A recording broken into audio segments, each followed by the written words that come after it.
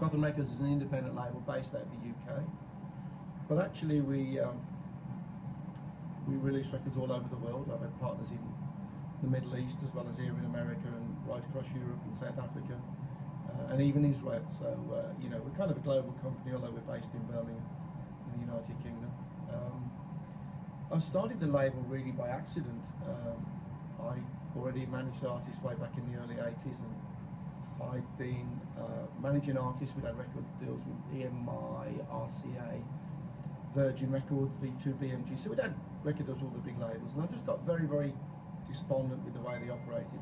It was all very big and it was very boom time, and we used to get £25,000 maybe advance for a single. You'd be lucky to get that these days for an album. But it was big money and it was big time. However, as an artist manager, I realised that there's a lot of small things in the world that do well too. You know, you throw tiny little grass seeds down on the grass. They're tiny little grass seeds, but they turn into an amazing, beautiful green lawn when they grow. So I wanted to do a lot of things organically and in small ways that would develop around the world.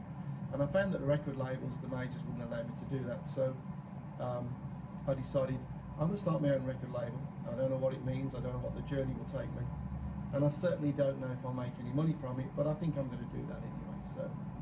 So I did that right back in 1988, and 27 years later we're changing the way we operate as a record label, but we're still in business, and I love having a record label. It's my very own jukebox. I said about my new record label, Gotham Records, we owned a few tracks that we'd recorded, but really we had got to record stuff because we were now a record label. So we started looking for stuff to license, and very, very quickly, because it was the end of the 80s, dance music was very, very big. So when I set up the label, I set it up kind of as a rebellion against the majors, but I didn't quite know what else to do with it. To be fair, I didn't know, you know.